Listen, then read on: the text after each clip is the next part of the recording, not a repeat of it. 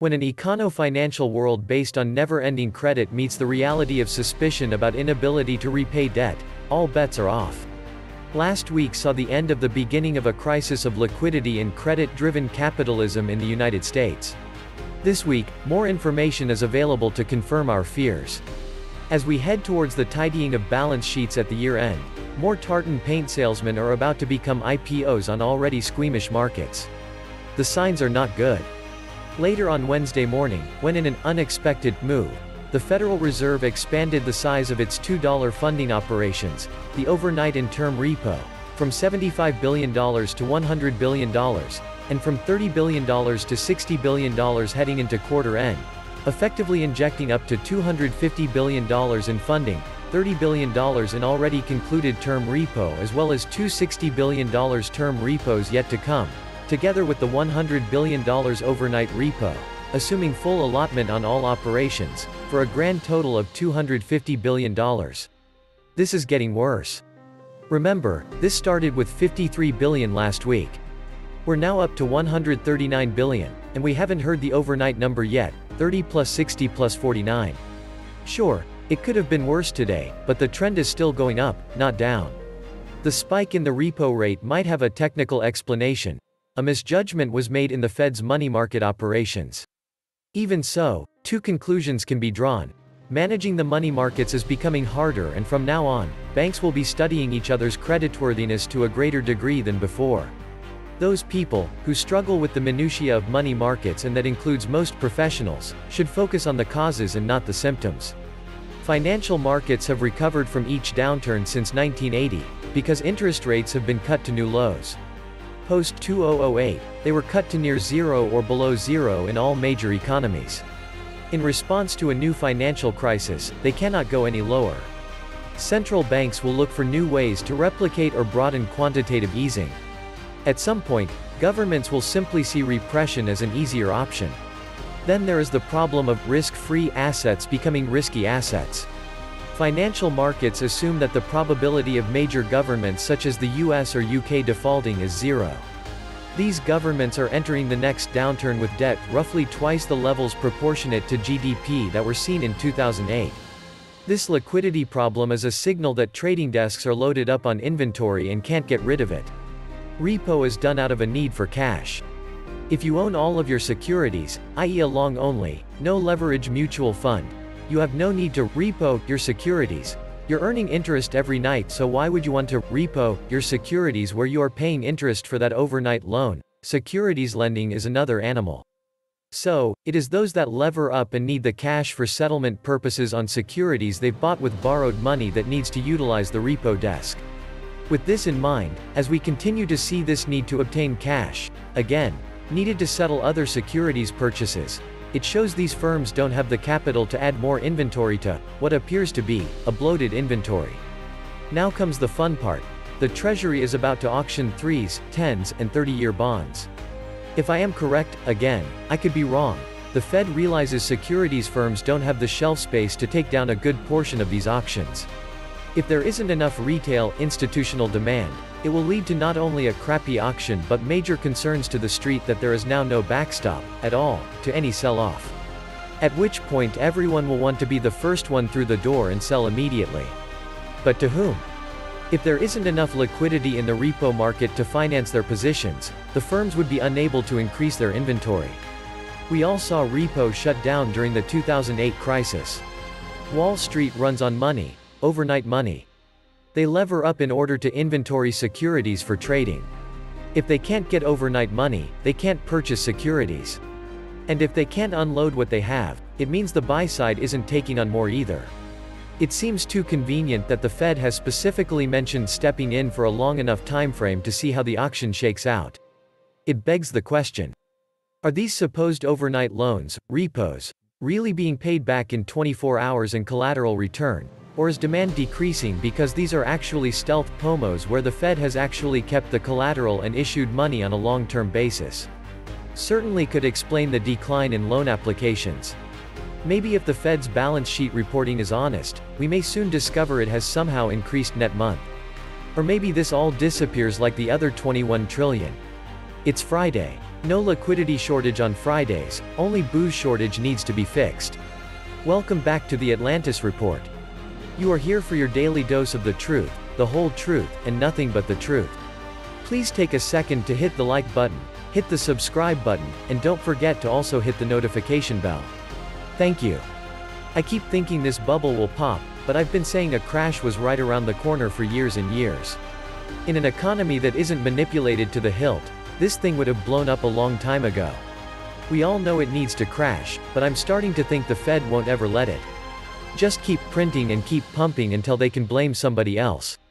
Creating a bunch of money out of thin air isn't a recovery by any stretch of the imagination. If it were, we would never have to recover from anything. I can't believe the Ponzi scheme has continued this long. Ponzi scheme is continuing because it's eating the poor and middle class. Druck is wrong. Ending the bubble will end the shipping of jobs overseas and help the poor. America's rich sold America's middle-class jobs to China in return for cheap credit to leverage up and buy back stocks to be richer. The party ends when debt doesn't increase versus incomes. That occurs from 1. Deleveraging and liquidation, or 2. Financial repression. Both help the poor relative to the rich because it represents a reversal of the trend for increasing wealth inequality. Record highs every day unless you own gold and silver and have cash in savings accounts. They are destroying America. I'd say that's exactly what's going on right now. The progressive slide into universal poverty as the government sucks out all available productivity to be repurposed in infinitely expanding waste, fraud, and abuse. I think you gentlemen are suffering from an unconscious form of morality, not wanting to invest in the stripping of all wealth from the common man. The plan is spend, spend, spend until what's left of the GDP is little but government spending, and the economy outside of government largesse is terminally crippled. Then they have the total dependency and control they crave to implement all extreme socialist programs. Watch the debt market for signals. Don't look for valuations, P/E, earnings. Those don't matter anymore. You park cash of currency that is being intentionally debased into assets that have book or goodwill values in order to preserve the capital. Stacking does not work. But when debt markets implode, you gotta run for the exits fast as you can for your dear life. The market will crash when they're ready. When no more consumers exist, they will collapse the markets and bail out all large businesses. Of course, small businesses will be allowed to go bust. Honestly, if the market does crash, I think we'll get a bailout rescue package from Congress specifically designed to lift it right back up to these levels and higher. If you sell now, you risk big inflation losses. There is no place else to hide from this inflation. Housing is already unaffordable, tips are a joke, and gold may never be allowed back over $2,000 per oz in my lifetime.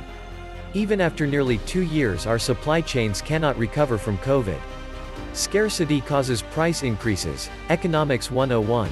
Are you going to sit in cash in a 0.1% savings account or 1% T-bills with 9% to 10% annual inflation? I don't even want to think of the losses as they compound.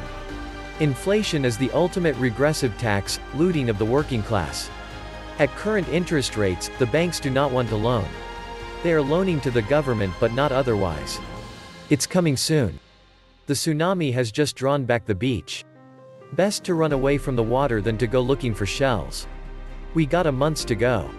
The Fed won't have a say when they lose control of yields. The Fed could have $25 trillion of dollar-denominated assets on its balance sheet. The question is, does its dollar still function? Right now, the dollar wants everyone to understand that while every other major currency has surpassed its highest price for physical gold, the dollar has not. So all things are relative. But behind the curtain, systemic banks are preparing for a shock to the system based on the increasing move away from dollar settlement. If producer nation banks no longer need dollars for settlement, there's no liquidity problem, rather there's a derivatives problem.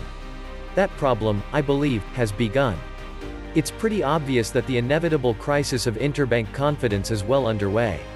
As stated several times in this channel, the $29 trillion in Fed dark money bailouts from the last such event barely kept the system hobbling along in maintenance mode for 11 years, although it cannot be said that the illusion of recovery wasn't artfully maintained. Now with its daily repo on autopilot, publicly, the Fed can only do what it's systematically programmed to do: keep bailing out defaulting derivative debt with more debt-based derivative fiat. As the weeks and months progress, you will be entertained with cries of "all is well" and "back to normal." But what is going on behind the curtain of happy smoke blowing up the skirts of the little people will be harder and harder to contain. I suspect it's Deutsche Bank that can't cover its losses, and its counterparties know it. It's Lehman, AIG in the form of Deutsche, Lincoln National, for starters, but all the primary dealers are feeling their sphincters tighten as the great sucking sound coming from their assholes presages the collapsing supernova of liquidity antimatter. In other words, multiple, dark holes, with Big JP conspicuously involved, deep state cufflinks and all.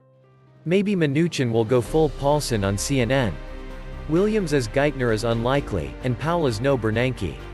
Somehow looking like a deer in the headlights and talking about too big to fail. It's got to be spun another way. We waded into uncharted waters in 2008 and we've been drifting further out without a life preserver ever since. Even the families are divided. I know what I'd like to see, but no light is shed upon the flower of understanding. Only darkness. Someone will say, "I told you so," but that won't matter. It will be interesting. Let the liquid invasion ensue. This system is held together by thoughts blowing in the wind. And my fellow man seems to see a storm rising. This was the Atlantis Report. Please like, share, leave me a comment, subscribe. And please take some time to subscribe to my backup channels. I do upload videos there too. You'll find the links in the description box. You will also find a PayPal link if you want to make a donation. Thank you wholeheartedly to all those of you who have already donated.